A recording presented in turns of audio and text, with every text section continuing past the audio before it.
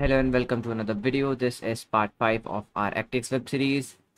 In this video, we will be continuing our authentication.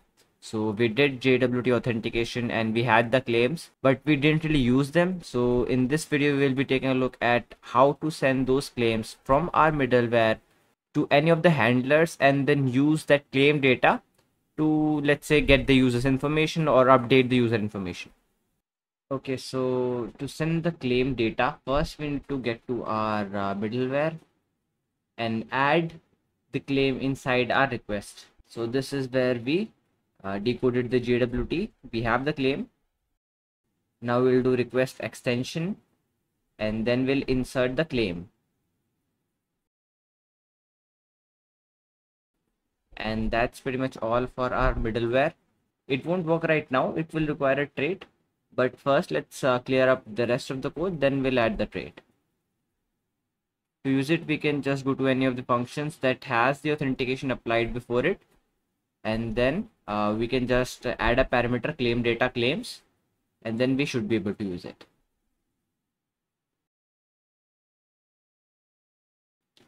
Let's do user model, entity, user entity, and then find by ID.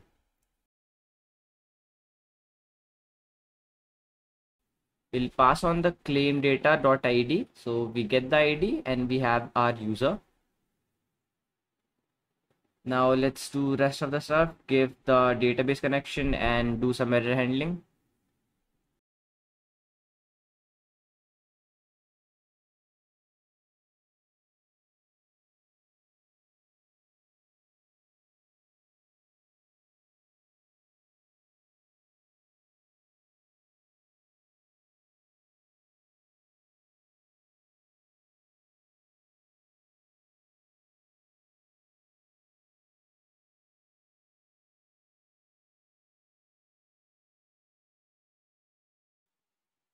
Okay, so we need to change the return type.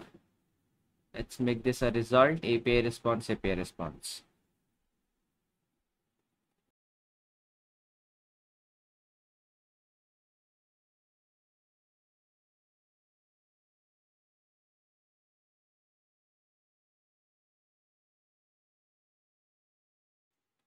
Wrap our return statement inside OK, and this should be good. Okay, now we are getting the model inside a user model. Let's change this return. Let's format a string with name and email, and this will be the name and email of the current user.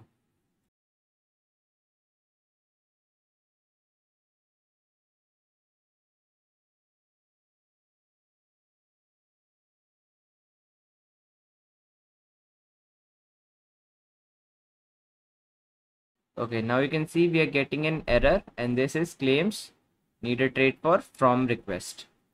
So let's do that. So we'll go to our JWT. We have our claim structure here. We'll add a trait from request for claims. Now implement this trait. Here for error, we'll do Actix Web error. And for future, we'll do future ready.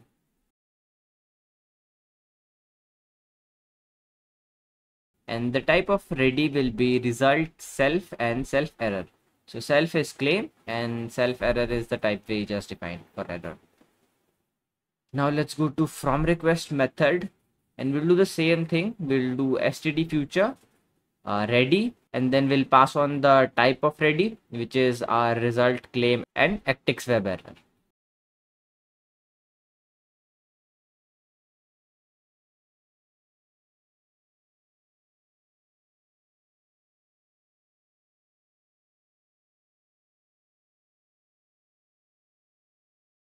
Now this method will return a match, and for the condition of the match, we'll have our request extension and we'll get the claim.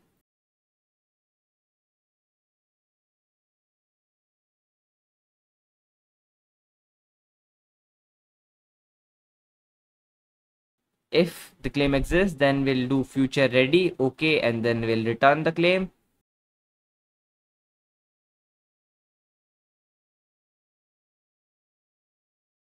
and if it is none, then again we'll do future ready, but we'll return error this time.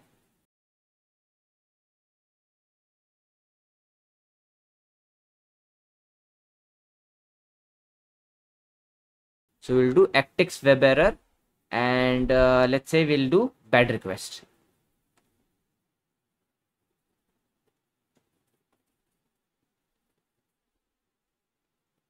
We are getting an error for the claim. Okay, so we'll do dot clone. It does not have clone. Okay, so we need to add clone.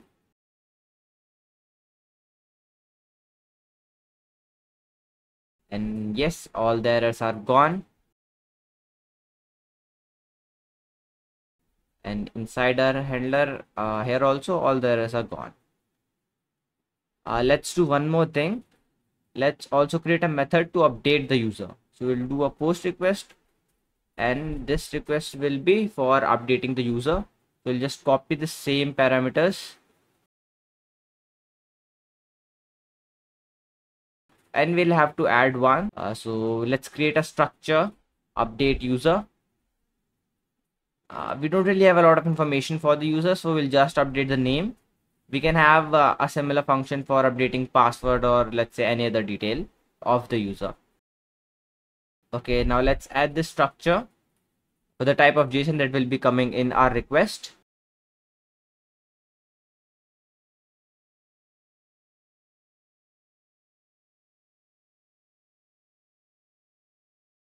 The return type will be result API response API response.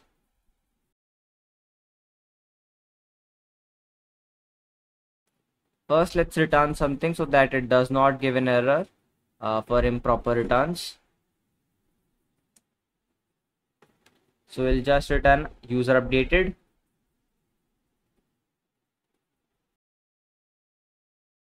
We also need to add serialize and deserialize.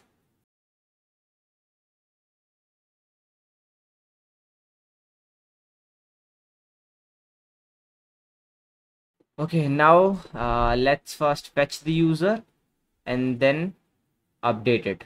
So to get the user, first we'll have a mutable user model, and then we'll do entity user entity find by id, and inside find by id we can do claim data.id because we have our id in our claims.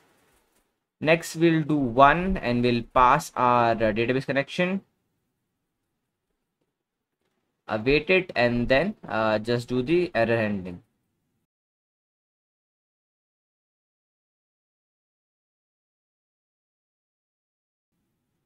And we have the model inside our user model.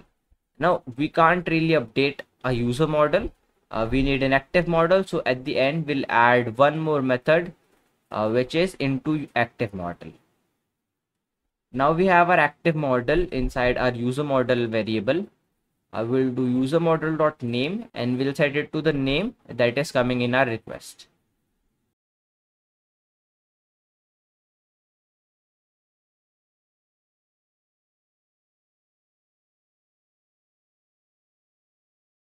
Finally, we just need to update this.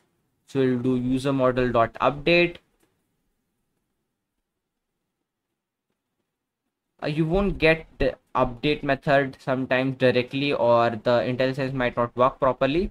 So just add it. It will give us an error. We'll add the trait later. So right now you can see it shows this use CORM active model trait. We need to add this. So we'll add this at the top, and we should be good then.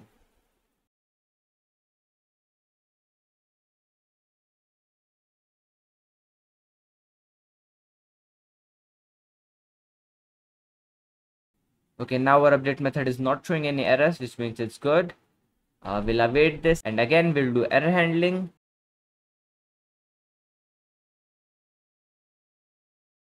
Now our user update method is also ready. So let's just run this and fire up Postman and test it.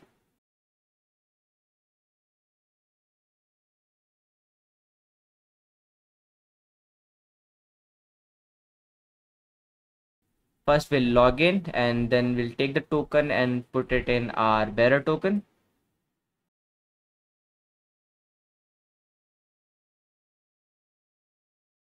Let's go to our user request, set it to authorization to inherit from the parent. Okay, so we can see here we have our name and email. We also have an update request, but I think we forgot to add that in our routes, so that won't work. So let's go back and add that in our routes.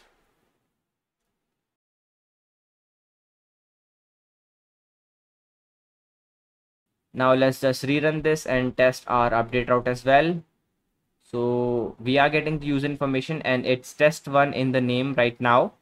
We'll make update request. We'll pass treasure as our name and then we'll send. We are getting user updated. Now let's again change back to our get request. Let's send. And here you can see we are getting treasure in the name, which means our user information has been updated. So that's all for this video. If this was helpful, do consider giving us a thumbs up and do subscribe.